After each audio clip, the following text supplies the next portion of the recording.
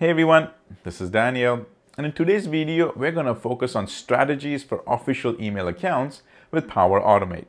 And as a full disclosure, this is a very Microsoft-centric video, which means I will not be looking at email options that other cloud services such as Google or Amazon may have to offer. So I'm going to break this down into two categories. Category one is at no additional cost, and these are the options that are available. And strategy number two, well, there is a little bit of cost involved, but even over there, I'll show you how you can save some money. So stick around. This is very important whether you are a new company coming to adopt the Microsoft Cloud, especially the M365 services, or an existing company and just trying to figure out where I can save some money as well. But first, here's my intro video.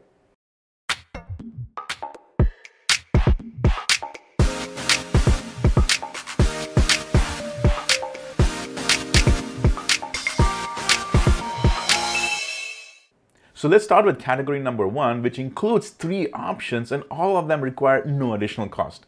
And the first one is shared mailbox. And the beautiful thing about that mailbox is, yes, you got to go ahead and create on your Exchange service, but creating that mailbox does not require an additional license. So that's one of the first things I want to take a look at because it's a beautiful thing, but it needs some extra configuration with either, your Office 365 admins or your Exchange admins. They are the ones who have access to do all of this. And we've got to make sure that they do it correctly.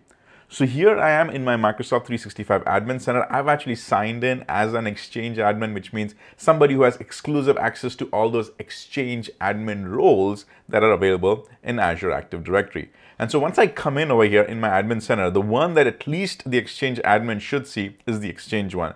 So when I go and click on Exchange, you will see everything that the Exchange Admin Center has to provide.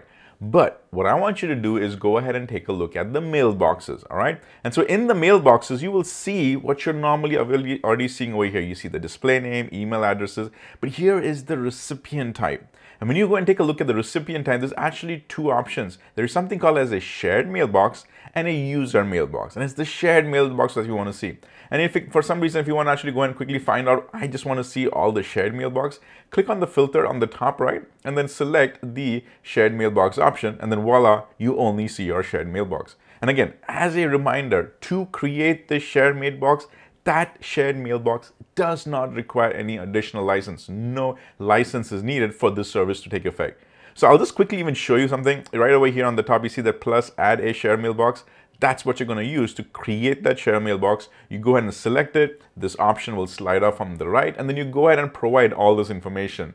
Just keep in mind that your company might have these multiple domains type selected. So just select what it is that you want. I'm going to only have one option, but in my personal tenant, for example, I have two options over there, and I just make sure that I select the one which is tied to my actual domain name. So my domain name is christianfamily.biz. So I will have a account such as Imagination Unlimited at christianfamily.biz. Make sense? All right, so you can do all of that over here. Display name, the actual email address, and you can also put in some alias names as well. So it's literally as simple as that, and then you go and click on create. One thing I have noticed is from the time you create this shared mailbox, it actually does take a few hours for that one to show up, say, when you're building a Power Automate flow. Now, each tenant behaves differently. If you're a large enterprise level tenant, lots of these accounts, it does take a while for that creation of the mailbox over here to propagate through all your services and show up on your Power Automate flows as well. For some of you, it may be really fast as well. So just keep that in mind. There is a minor delay. This is all fine, but it does happen. So here I am with my shared mailbox. It is imagination.unlimited at, and then whatever is the name that you assign for your tenant. It's a shared mailbox. So now I'm going to actually select this mailbox, and if you click on top of it directly, you will see that this option and all the properties slides out from the right side. And over here, this is where you've got to make that additional configuration, because say if you've got the creator of the flow and now the flow needs to go ahead and send an email notification using the shared mailbox, well, whoever is the one creating that flow, that person also needs access to the mailbox. And access, the technical term for that from an Exchange standpoint, is delegation. So again, in the properties, you see these tabs, there is general, organization, there is delegation. So select that delegation tab, and now here are the two options available. And if you start reading it, it tends to make sense automatically, is that you want to send this as, and then you also want to read and manage it as. Now the focus for us is going to be primarily on this top option is send as. And let's actually read what it says. It said that send as permission allows the delegate to send an email from this mailbox. And then now the message will appear to the send as if it's the mailbox owner.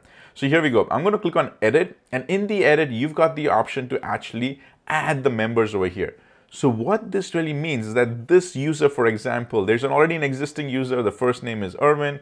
Irvin has access to send emails on behalf of this mailbox. And that'll actually make more sense in a few minutes because I'll show you the Power Automate flow and there's an action for that. But prior to that, you've got to come over here and make that setting change. So I've already got Irvin over here, but say if I also have to give access to Lydia, well, how do I do that?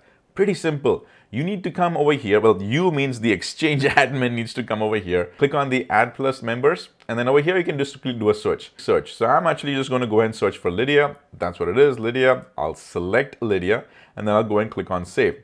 And then I'll go and say Continue. And the moment it says continue, it'll actually say mailbox permissions were added to this mailbox, and read this message. It's like selected users have been added successfully. The changes are saved and will appear within 5 minutes. So it appears over here on the Exchange side in 5 minutes, but it can take some additional time for you to start using all of the settings directly in your Power Automate flow, especially with that Outlook connector. So give it some extra time, however you feel right for your tenant, and you'll understand that very well when you start using it. It could just take a few hours. Sometimes you just want to wait for an entire day so that everything synchronizes well across all your M365 services.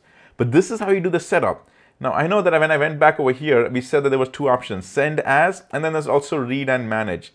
This is the one if you actually want to open up that mailbox. So say, for example, you have your Exchange mailbox, which is your Outlook, and over there you want to see the other option, which is, hey, what are all the emails coming in for Imagination Unlimited? Well, if you want to do that, you want to read it, you want to manage it, then make sure that Lydia is also added over here. And the process is pretty same.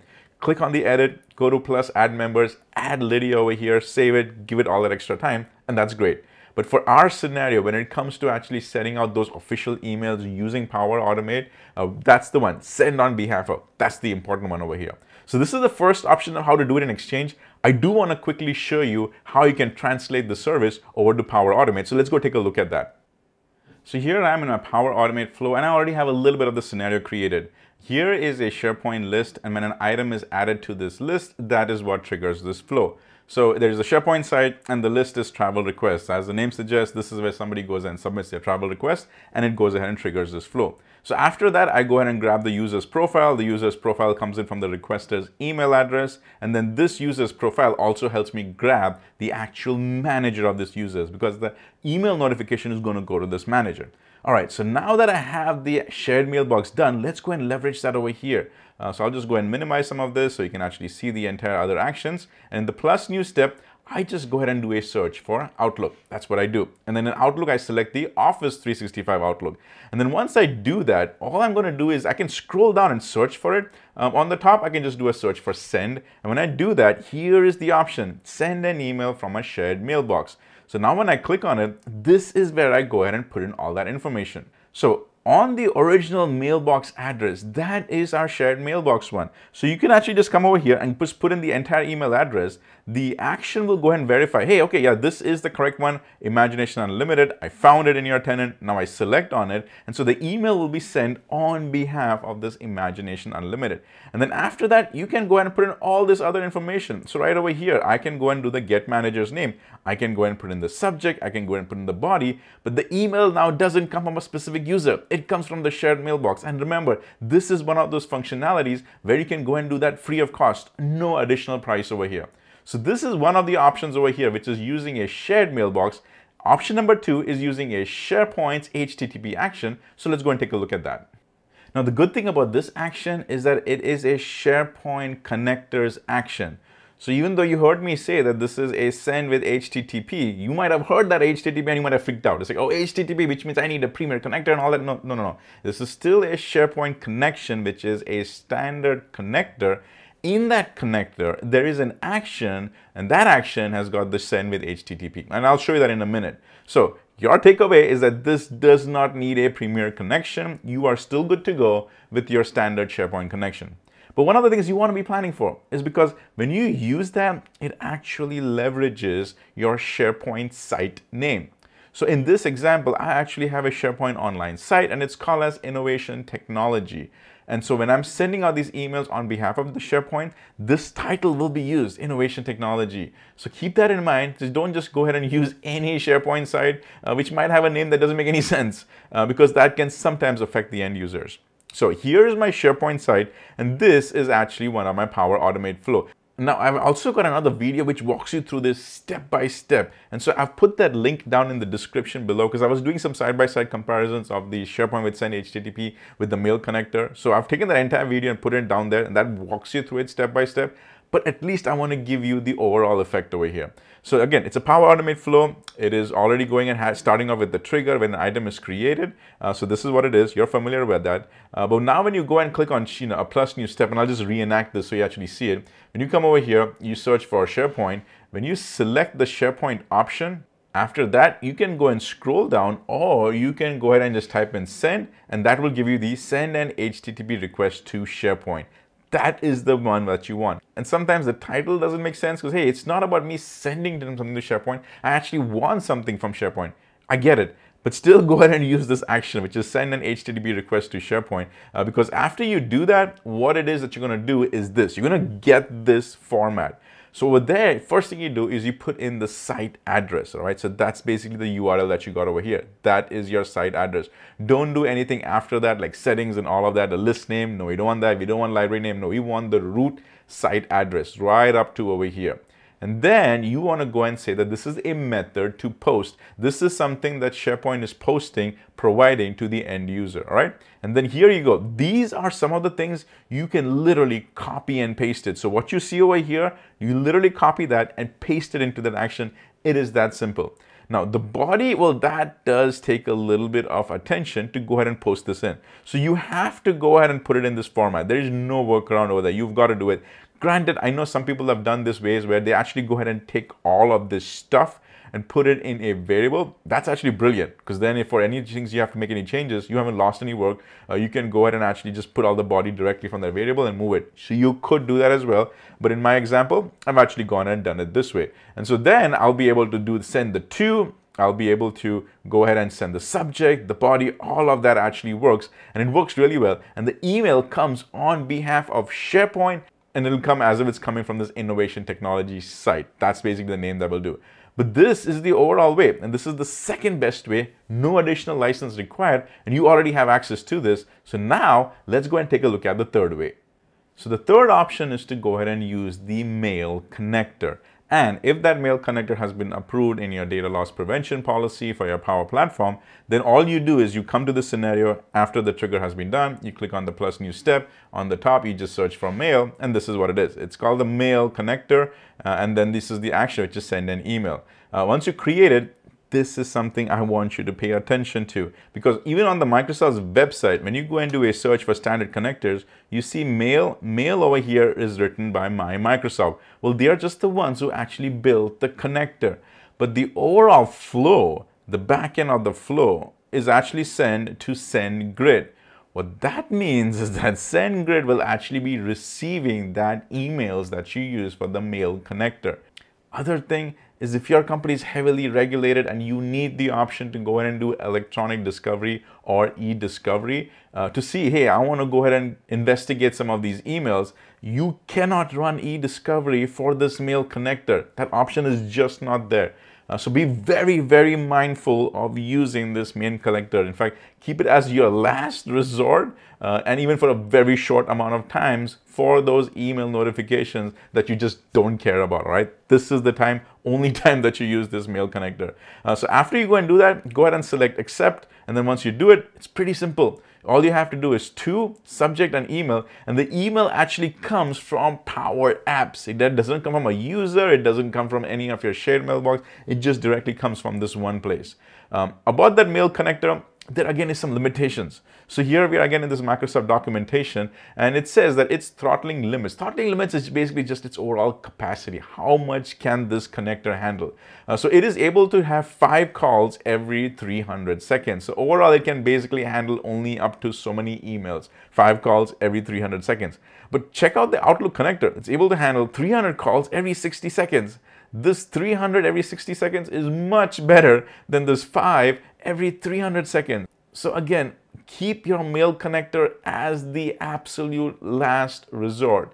I highly recommend not using it, but if you are in that scenario where you absolutely have to use it, then keep it for those scenarios where you just don't care about, because it's set up this way, all right? Something that you need to be aware of. All right, so we've seen these 3 options for the first category. Now we're going to switch gears and take a look at the category number 2, which does have an additional cost, and I'll also end that with some ways to save you money.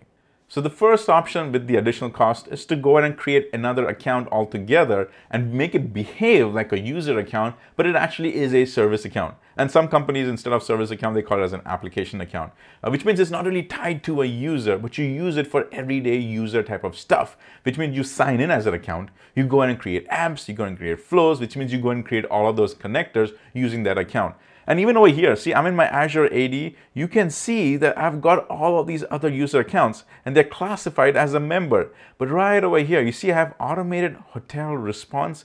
Well, that is a service account or an application account, but it is also of a type member. So from a system standpoint, it doesn't really look at it as a human versus a non-human. It actually still takes your application or your service account as a member, as a user. But the only thing over here is that you have to go ahead and pay that additional license. Now, if you purchase licenses in bulk, then going ahead and consuming one of those might just be easier for you because you already got that. But here's the point. If you went and purchased, say, a whole bunch of E3s, the Microsoft 365 Enterprise E3s or E5s, then you're consuming an E3 or an E5 license tied to one of these accounts. And you might only be doing that to send and receive email notifications. So in essence, it almost feels like, man, I have wasted that money to do so little, but just because of consuming that service account, like a non-user account. But either way, this is one full way you can go and sign in with that account, and you can do everything that I just showed you. Using an Outlook connector, going in and sending out stuff, automation, everything can be done with that. So that's option number 1, is to go ahead and just pay that additional amount. But now that you've heard me talk about this, I want to show you the option number 2, is to do it a little bit cheaper. And for that, let's take a look at some of these plans that are available.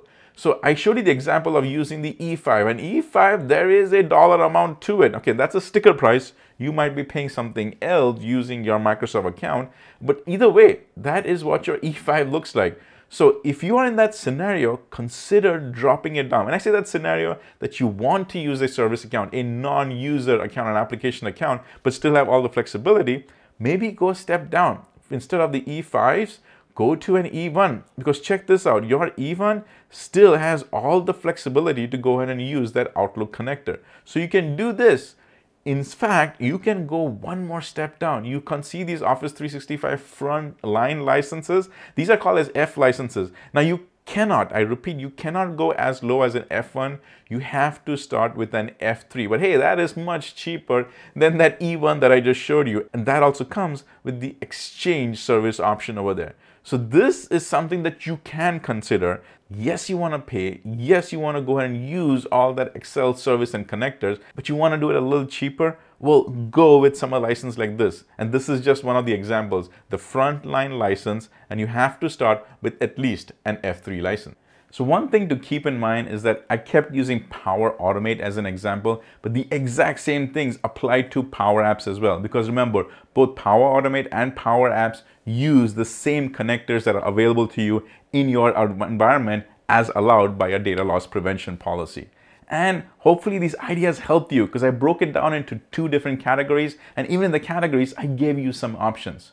So hopefully this video has been helpful to you. And as always, keep using the Power Platform. Hello. So if you like this video, go ahead and click on that subscribe button and smash that like button. Also, if you have a few extra seconds, can you go ahead and put in a comment? Either say something nice or give me ideas for my next video. And until then, see ya.